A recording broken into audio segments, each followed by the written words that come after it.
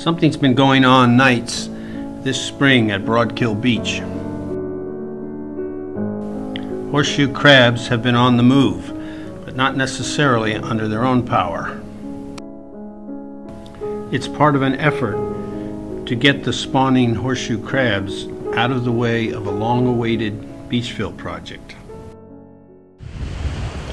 Broadkill Beach has for decades sought sand to protect the community from flooding. Now it is getting sand, compliments of the Army Corps of Engineers.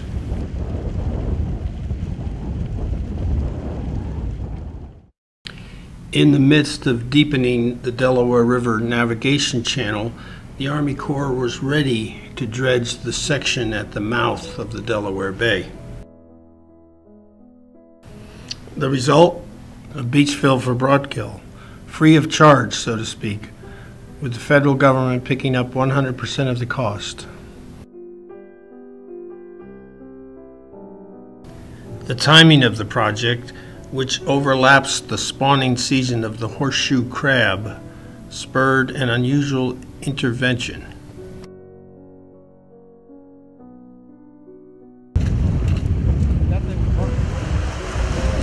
By hand, by basket, and by beach buggy, the volunteers moved the crabs out of harm's way. Yeah, we're going to put them down a piece of beach. They won't re-nourish until much later. The crabs will have a chance. It's a shallower beach, a shallower slope, and the crabs can climb on up, spawn, and eggs will hatch in 30 days, and they won't get buried. The volunteers were led by this woman, Julie McCall. Julie, a Broadkill resident and an environmental activist, was drafted by Weeks Marine, the Army Corps' dredging contractor, to help with a horseshoe crab rescue.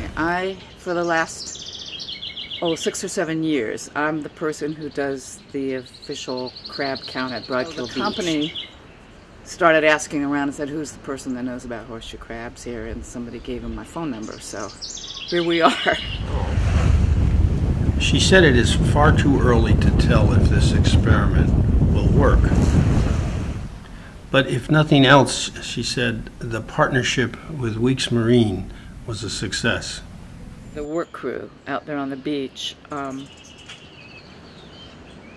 really became interested in what we were doing and have greatly participated. They've really been part of our crab relocation team. And it was not in their job description. I don't think they ever thought that that's what they were going to be doing out there. But they, a group of people who probably thought I was sort of crazy when I walked in there and started talking about the crabs, and ended up really working with me and the volunteers on this. And we've really had fun together doing it, figuring out how do we do it. We didn't know, it's never been done before. We have no idea how we were even going to do it. So all of the guys on that crew have become part of this project.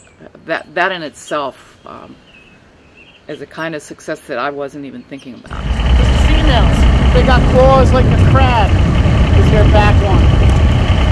And what it is here, they got double shell. And in between each shell, between both shells, that's where all your eggs are. And you can feel this one weighs about maybe 4 to 5 pounds. If you look at the male, this is the male. You can tell by the back, it's like a boxing glove. That's their claw. And that's their mouth right there. It's like bristles, like a brush. You can actually put your finger in there. Part of what this is about is letting people have a chance to see what an amazing thing it is to have all these crabs out here in the bay, and to start feeling protective of them.